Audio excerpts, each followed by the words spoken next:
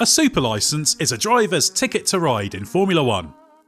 As Colton Herta recently discovered, even if you have the offer of a race seat, without the right paperwork, you cannot compete in F1. Currently, to qualify for an FIA Formula 1 driver super licence, to use its official name, you must accumulate 40 points based on your achievements in 3 of the past 4 years. For those of you wondering what the super licence looks like, former Haas reserve driver Louis Delatraz handily tweeted a photo of his recently. Herta only has 32 super licence points, and despite lobbying from Red Bull, which wanted to place him at AlphaTauri, the FIA stood firm, despite the legitimate criticism that IndyCar is undervalued by the points system. Clearly, the problem is with the criteria rather than Herta himself, who is self-evidently a driver who should tick the safety, experience and performance boxes. And as a look back through Formula 1 history reveals, there are 8 world champions who would likely have failed in their bids for a super licence were the current system in place. We are considering only their achievements in car racing and not factoring in the potential for gaining extra points through hypothetical free practice runs. And for some, we can only estimate the number of super licence points they'd have got, given the shifting landscape of the junior ladder means direct equivalents are not always possible to draw. So here's our selection of 8 world champions who may not have been granted a super licence were the current rules in place in their time. 8. Fernando Alonso. Fernando Alonso is the most marginal case on our list. He came into F1 with Minardi in 2001 as a 19-year-old with just 2 seasons in car racing under his belt. He finished 4th in the 2000 International F3000 Championship, the equivalent of today's Formula 2, having jumped up from 9th in the points with victory in the Spa season finale. That's worth 30 super licence points. But the previous year, he won the predominantly Spanish-based Euro Open by Nissan Championship. While this was the forerunner of the Nissan and Renault World Series categories, it was a much lower level series, and it was a relatively new one that wasn't part of the mainstream ladder. While it's possible that winning it might have paid the 10 points Alonso will have needed to qualify for a super licence, it's far from a foregone conclusion.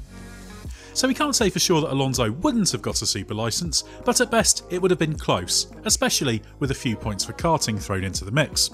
But given he's one of the great F1 drivers of the 21st century, it's remarkable he could even have been a marginal case. 7. Damon Hill.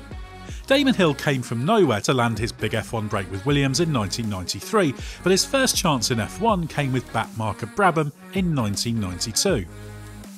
Given British F3 in that era was roughly the equivalent of the current European F3 Championship in stature, Hill would have earned 20 points for 3rd place in the standings. To that, he'd add a further 8 for 7th place in F3000, although his career at that level was more impressive than results suggested when you consider he bagged 3 pole positions. That puts Hill 12 points short of qualifying for a super licence, meaning he would never have started on the path that took him to the 1996 World Championship had the current system been in place back then. 6. Alan Jones. Alan Jones did nothing during his pre-F1 career to mark himself out as a driver who would go on to win the 1980 World Championship for Williams. While the racing landscape was very different back then, Jones likely wouldn't have made the super licence cut-off point despite having some success in the 3 Formula 3 championships running in Britain at the time, peaking with 2nd in the MCD Run Series in 1973. He also finished 2nd in Britain's Formula Atlantic Championship the following year, but even with a generous allowance of super licence points for those achievements, it wouldn't have been enough to land him the early F1 chances that preceded his chance to make a mark driving for Shadow.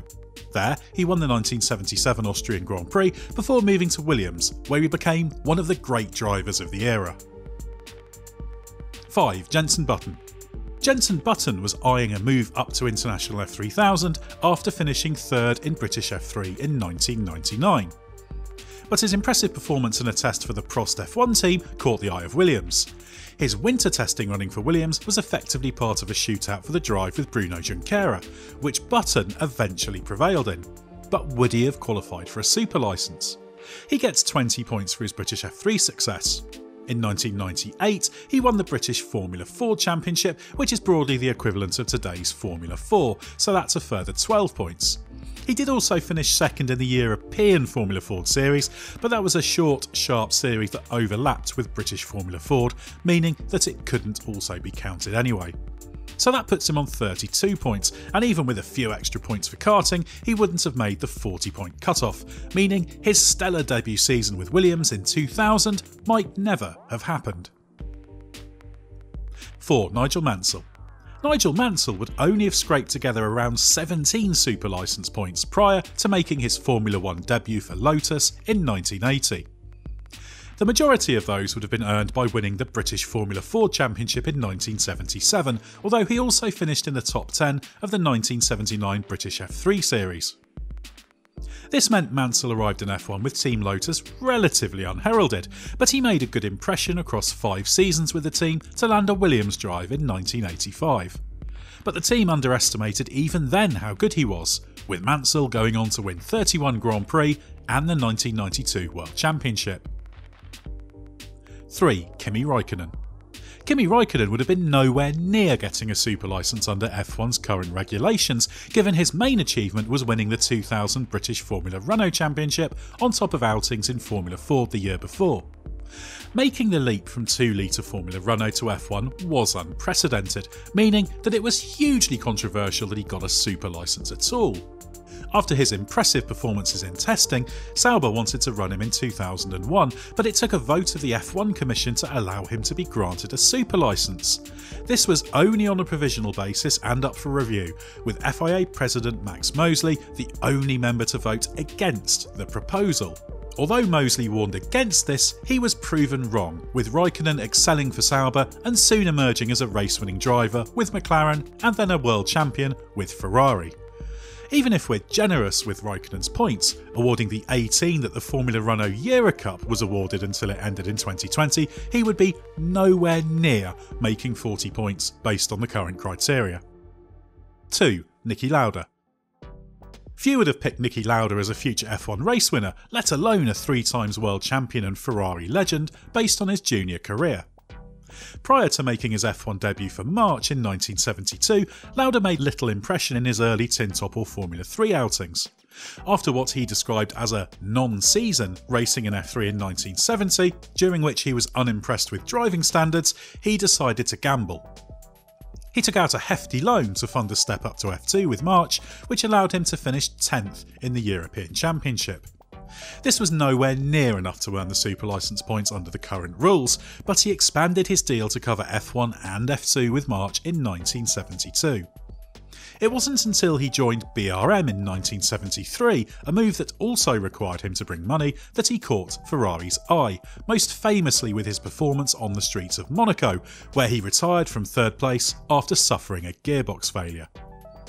1. Max Verstappen. Max Verstappen's arrival in Formula 1 at the age of 17 in 2015 was, puzzlingly, given how good he was in his rookie year, the trigger for a reform of the super licence system. The changes brought in for 2016 would have meant he didn't qualify for a super licence on several counts. First and foremost, the rules were changed to allow only drivers who were 18 years old and who held a road driving licence to race. Under those rules, Verstappen wouldn't have been eligible for a super licence until 2016. That was his second season in F1, the one in which he took his first Grand Prix win straight after being promoted to Red Bull's main team. But he also wouldn't have had enough super licence points, with just 20 for finishing 3rd in the European Formula 3 Championship.